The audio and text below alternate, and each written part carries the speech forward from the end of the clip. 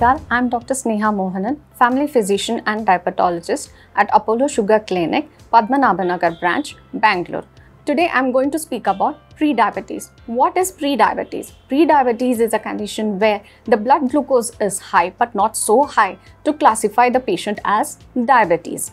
Who are the patients who are at risk of developing prediabetes, which eventually, if not under control, will become full-blown diabetes?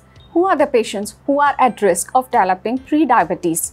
They are patients who are obese or overweight or having no physical activity, having poor quality of food intake, having a strong family history of diabetes. What are the investigations that we can do to know if a patient is pre-diabetic?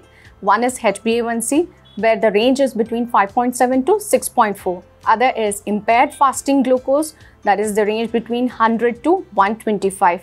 The other one is impaired glucose fasting, that is the range is between 126 to 199.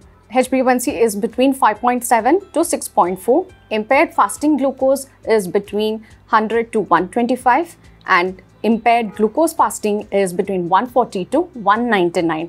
So if any reading is above this or HbA1c is between 5.7 and 6.4, then you can term as pre-diabetic.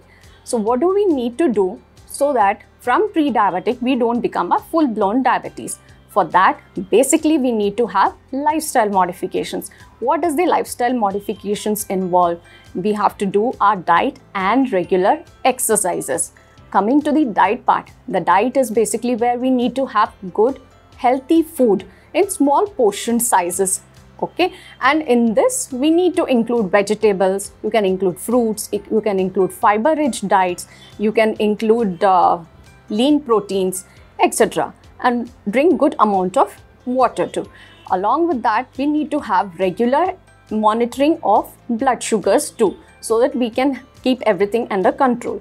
Coming to the second part would be the exercise. Exercise is what we need to do: regular walking, that is daily half an hour of walking, yoga.